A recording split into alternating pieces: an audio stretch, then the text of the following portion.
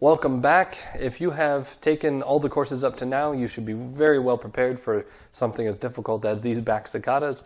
But if you remember in the forward saccada and side saccada course, or the other saccada course that we have, there are 24 possible saccadas that are forward and side steps. And we showed you how to find the 12 from the leader to the follower and the 12 from the follower to the leader. And now we're going to show you all the back saccada possibilities.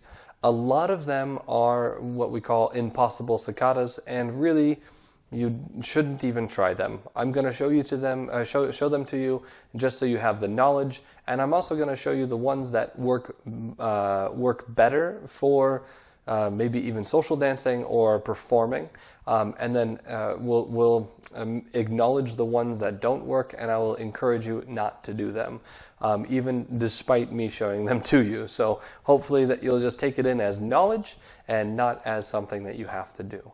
All right? So the other saccadas are back saccadas. And remember the exercise when we did the forward side back and the forward side back in the previous one where we went like this? And we did these saccadas, left, right, and left. And then we did them going the other way, and then we switched our weight, did them going the other way. We have the exact same concept going with back steps. So in total, we have 6 steps. If you remember me talking about this before, I have 6 steps and she has 6 steps, which we have 36 combinations, which would mean that we should have probably 72 saccadas, but we don't actually have those saccadas because some of them repeat. So, for example, when she takes a side step, this is a forward saccada, this is a side saccada. It is not a forward saccada. It's a side saccada or an open saccada because if I turn to her, my legs are open. So with my right foot going to the left, I cannot create a forward and a side. I can only create one of those. With my left foot, I can only create a forward or a side. I cannot create them both. So some of these start to go away. The same is true for the back steps. So in that same side step, if I turn, and we have this embrace here, I can go with my left foot. This would be a back saccada.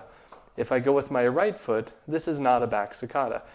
It's actually that very first forwards, the side step, saccada number 2. So some of these are, again, repetitive.